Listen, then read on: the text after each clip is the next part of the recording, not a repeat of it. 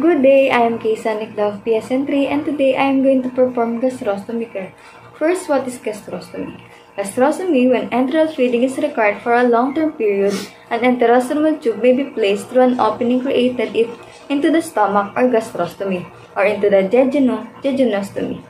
Placement of the tube into the stomach can be accomplished by a surgeon or gastroenterologist via percutaneous endoscopic gastrostomy or what we call PEG. Surgically placed gastrostomy tube.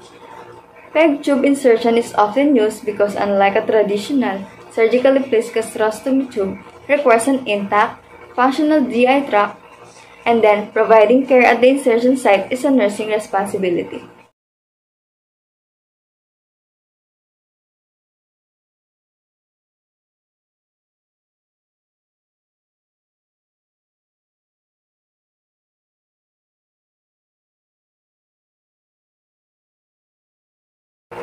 And now, what are the assessment guidelines during gastrostomy care? First is assess gastrostomy or jejunostomy tube site, noting any drainage, skin breakdown, or erythema. Next is measure the length of exposed tube, comparing with the initial measurement after insertion. Alternately, the tube may be marked at the skin with an indelible marker. Mark should be at skin level at the insertion site. For the assessment, first is assemble equipment. The rationale for doing this is to have them easily accessible during the procedure. Next is, of course, verify the medical order. This is to prevent errors in providing nursing care procedures. Miss Princess Jimenez for gastrostomy care. Next is perform hand hygiene. This is to prevent the gross contamination between the patient and a healthcare provider.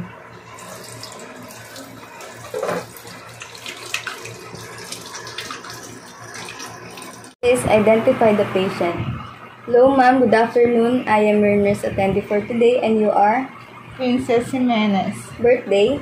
June 11, 1997.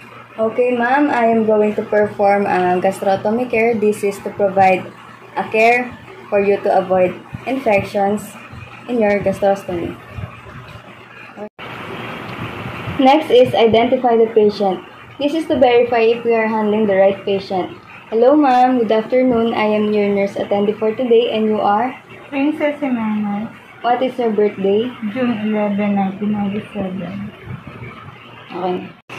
Next is explain the procedure to the patient and why this intervention is needed. Answer any questions as needed. This is to give awareness on the patient on what we are doing. Ma'am, I am going to perform gastrostomy care. This is to avoid infection on your gastrostomy. Next is assess the patient for presence of pain at the tube insertion site. If pain is present, offer patient analgesic medication per physician's order and wait for medication absorption before beginning insertion site case. Ma'am, do you feel any pain? Nothing. After that is pull the patient's bedside curtain. Raise bed to a comfortable working position, usually below height of the caregiver. This is to provide privacy. Put on gloves.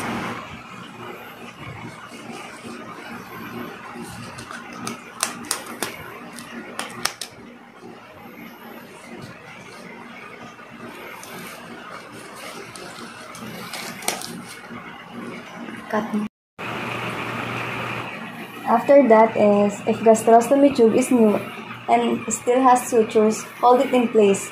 Dip cotton tip applicator into sterile saline solution and gently clean around the insertion site, removing any cracks or drainage.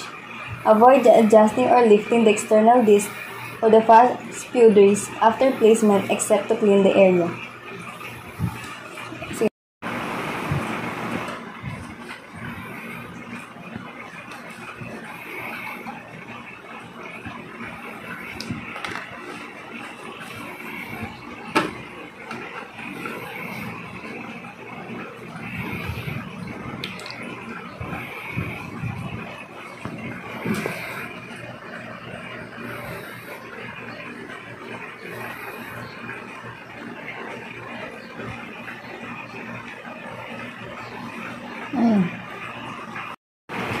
If the gastric tube insertion site has been healed and the sutures are removed, wet a washcloth and apply a small amount of soap onto washcloth. Gently cleanse around the insertion, removing any crust or drainage.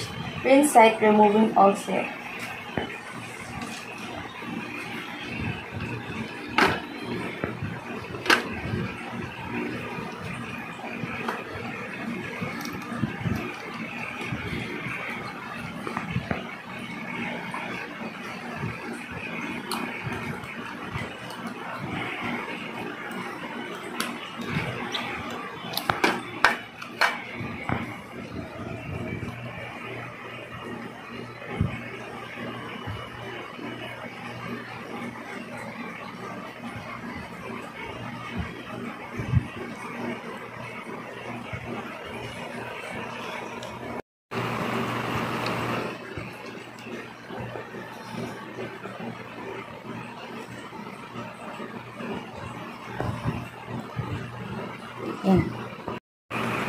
After that is pat skin around insertion site dry.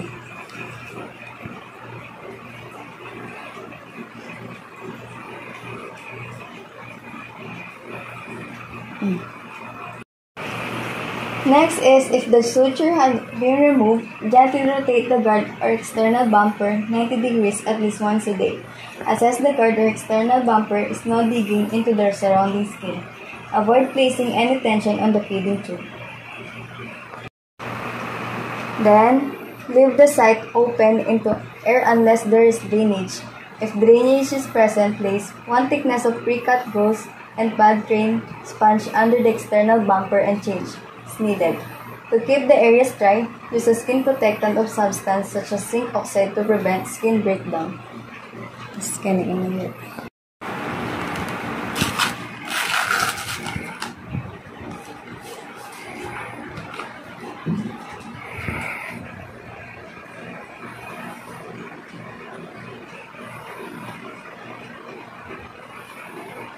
Then, remove gloves, lower the bed, and assist the patient to a position of comfort as needed.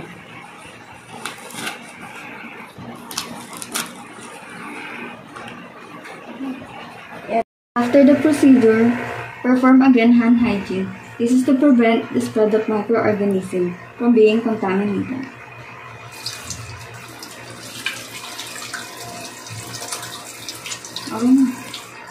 We are done with the assessment, planning, and implementation, and let us now proceed with the evaluation of the procedure.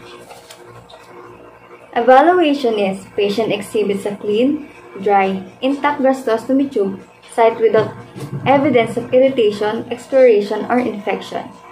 Next is patient verbalized no pain when the ground is rotated.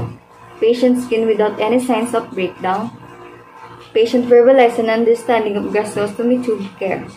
Patient participates in care measures. Since we are already done with the procedure and evaluation, do not forget to have a documentation of the procedure. February 12, 2022, patient undergone gastrostomy care with full coordination.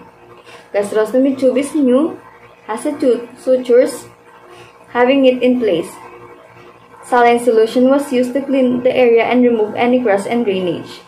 Since drainage is present, gauze pad was placed onto the area.